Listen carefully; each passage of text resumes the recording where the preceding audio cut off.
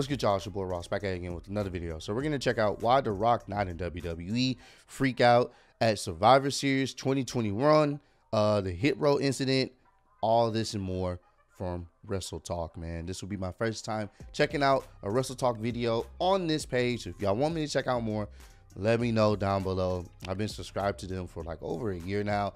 I like their content, so definitely go subscribe to them. If you haven't already, you can check out some good, informative information about all of wrestling, not just WWE, all of wrestling. So definitely go check them out, man. So let's get right into this video. Appreciate all the love, support. Let's do it. In this WrestleTalk news, WWE freak out backstage, why The Rock didn't show up at Survivor Series, a hit row incident, and of course, where is the egg? Not the Who egg. is the egg? Why is the egg? Subscribe and enable Not the notifications egg. to always Oh on my for God. daily wrestling news videos. Support WrestleTalk!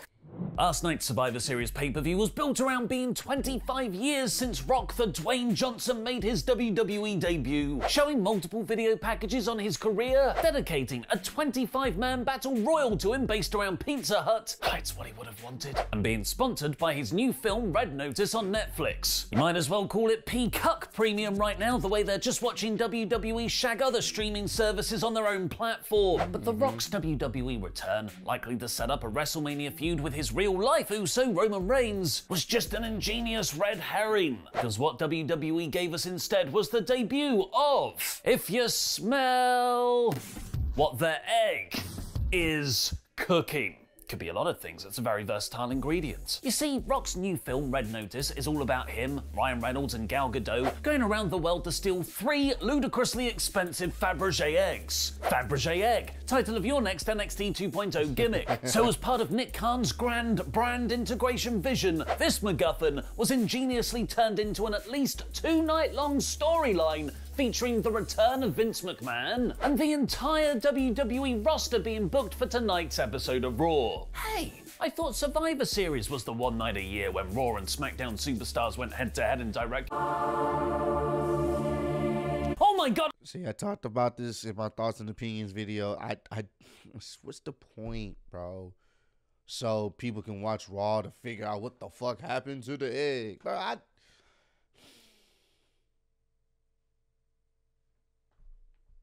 But I'm sorry, Egg, I won't question your wisdom again. Vince claimed Rock gave him the egg as a gift, explicitly said it's the real thing and not a movie prop, and is therefore worth $100 million. You know, almost a third of Dwayne's net worth, and almost definitely not a rib Johnson would kayfabe play on Vince. Just 4 days out from WWE releasing their latest batch of wrestlers due to budget cuts. But then, the egg was stolen. Oh no. So Vince told Adam Pearce to get the entire WWE roster on tonight's episode of Raw so they can question who stole it, which Pearce tweeted like a madman. If you need me, I'm currently searching for a golden egg. Eyes looking emoji, magnifying glass emoji, egg emoji. I hope whoever stole this damn egg comes to realize that being a thief is not all it's cracked up to be. Because cracked is something that typically happens to eggs, and my brain when WWE tries to do stuff like this. The fans were happy and definitely didn't awkwardly stand around after the main event expecting The Rock to show up. I mean, the Rock does kind of look like an egg sometimes, because the truth was, despite WWE building the whole show around him, and this is why I also said this in my thoughts and opinion video as well. They built up the show around him. That's the problem. They shouldn't have done that. If he wasn't going to be there, don't build up the show around him. That's the problem. Oh my God, dog. You can honor someone and not have them on the show. Just don't build them up like they're going to be on the show. an egg, Dwayne could never attend. Dave Meltzer has reported Johnson is currently filming a movie in Australia and he can't go back and forth because of quarantine. There was no way he could be at the show tonight. In WWE's defense, they never actually advertised Rock for the show. But do you think them building Survivor Series around his 25th anniversary without him was misleading? Let me know in the comments down below. Yes, that's the problem. I get it. If there's no point, you can acknowledge it. I'm okay with you acknowledging it. But you set up people's expectations to be higher than what's really about to happen. I know a lot of people say he's filming the movie, there's no way he could be there. All right, cool. Well, don't build up the entire show around him. Don't have Roman hit the rock bottom. Don't bring in this ridiculous egg to sit up here and create a storyline with. He's not even going to be able to be there probably on Monday Night Raw. What's the point? What is the point? What is the point? What is the point? It's misleading. They didn't say he was going to be there. Obviously, they would like to be that as a surprise. I get it. That would be a big draw if there's like, oh, The Rock's going to be here. Everyone's going to tune in to see that. But at the same time, man, there's other ways they could have just, you can acknowledge, oh, this is the 25th anniversary of The Rock. Boom, boom, boom, boom. Getting in, coming into WWE. But just don't continuously talk about it throughout the show, because that's all people cared about. So WWE did this to themselves by creating unreal expectations, by semi-promoting The Rock and all this other stuff, and ultimately people just be like, oh, well, you know what I'm saying, they keep talking about it. All right, cool. You got casuals, a.k.a. Dub, no disrespect, he doesn't really watch the product like that. He's thinking The Rock gonna be here too, because they've been promoting it. He's watching it. Oh shit, The Rock probably gonna be here. And then he's like, see, this is why I don't watch much of wrestling anymore. Like, he was just disappointed, man. Below. I'll tell you who reportedly did have concerns. WWE's own backstage officials. Thanks for your support on Patreon, the Mayor of Painesville, Dan.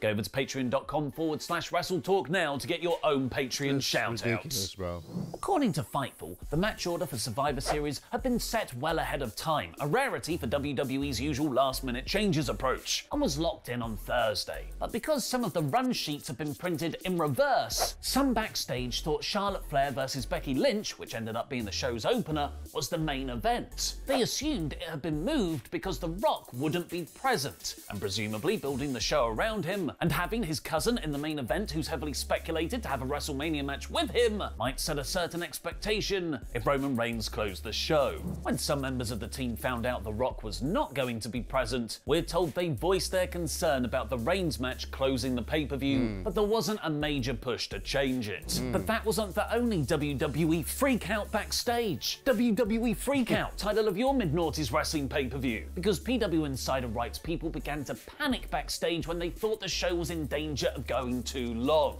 Apparently, Survivor Series had to be off the air at 11:35 p.m. Eastern, and there was a minor freakout before the main event started, which only got going with half an hour left. A Roman needs at least half that time to make his entrance. At that point, people backstage were asking why so much time had been given to the men's elimination match entrances, which took almost 15 minutes. And another annoyance was more out of their control, the fans chanting for AEW stuff. With Survivor Series taking place in Brooklyn, the crowd was a bit smarter and more boisterous than usual, with the kickoff show in particular getting trolled. PW Insider reported there were loud Adam Cole chants before the show, with loud in capitals, baby. Elsewhere on the pay-per-view, Kayla Braxton informed Paul Heyman that Brock Lesnar is no longer indefinitely suspended. So, he's definitely suspended?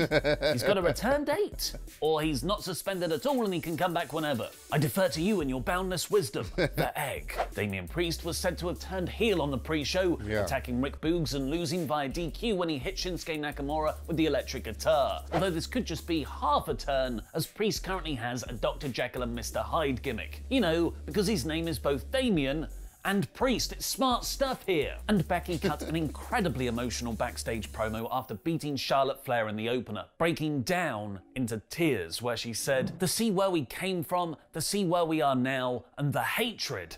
It's so sad. That's somebody I loved so much, who I trusted with my life. We've been through everything together. We nearly died in a car crash together." Becky is a hell of a promo, and maybe that's all a good old-fashioned work, or she's gone method and is using real feelings there to fuel those tears. I'll be honest with you, whether it's a work or not, she's killing it, and I do believe there is some real backstage tension between them two. There is.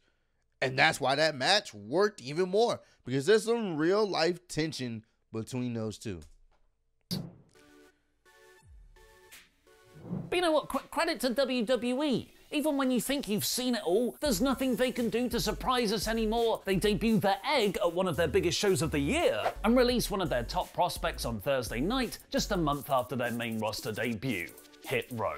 If you thought Top Dollar was vocal inside the company, looks like he's going to be even more outspoken now he's been cut. Dave Meltzer first reported Top Dollar got a lot of backstage heat because he rubbed a ton of people the wrong way in NXT and was getting the same reputation on the main roster. And because Vince McMahon saw him as the star of the group, if they were going to get rid of him, might as well fire the whole faction. But now Top Dollar has spoken about that heat going both ways backstage in an interview with Busted Open Radio. Apparently, he politely asked production to turn down the music in the arena while rehearsing their Sami Zayn segment for SmackDown, so they could better hear what reactions they were getting. I don't know what was said, but something was said about me over the headset that was so disrespectful that 3 different producers who heard it on the headset came up to me and apologized to me afterwards, even though I didn't even hear what was said. Clearly something was said that was very wild and disrespectful because they felt the need to apologize to me for something I didn't even know. On top of that, he claimed he also had heat following B-Fab's release. They got mad that when Brianna got released, I called up to the office and said, "I don't understand why you would release Brianna. We were a foursome group. You take Brianna out of the group and yeah, we're still cool. And yeah, we can still do all the same things, but we're just every 3-man wrestling group." The remaining Hit Row members then redid their song without her in it, which he claims also annoyed WWE officials. But there is life after WWE, like former NXT North American champion Bronson Reed, who was released in August, who made his Impact Wrestling debut at Saturday's Turning Point show under his new name Jonah, attacking former world champion Josh Alexander. PW Insider is reporting Jonah is set to get a big push in the company. He also debuted for New Japan the previous weekend. And finally, F4W Online is reporting Kenny Omega is expected to vacate his AAA Mega Heavyweight Championship due to his upcoming surgery. Omega lost his AEW World title to Hangman Page at last week's Full Gear pay-per-view and is now expected to take time off to recover from numerous injuries and conditions like vertigo, with no confirmed date for his return. Now go check out Laurie's full review of Survivor Series and the egg. So I think the problem with a show like Survivor Series is always one of stakes. Why does anyone? Hey man, I enjoyed this video. It's just one of those things where WWE, man, don't promote something. Don't sit up there, not promote, but don't sit up there and insinuate someone's coming back when you know they're not coming back. There's no point in adding these extra Rock segments in and all this. It's just too much teasing for no payoff. Like, that's what really killed it, honestly. A lot of people were expecting something because of how WWE booked it. I don't give a fuck about them finding a goddamn egg. I don't care. If it doesn't ultimately lead to something creative to the point where it's going to create some type of major feud, which I doubt it. Who cares, bro? I don't care. Comment down below. Let me know. If you want me to check out some more WrestleTalk content, I definitely will if you guys do. Appreciate all the love and support. Road to 70K. Appreciate y'all kicking with me. See y'all on the next one. Peace.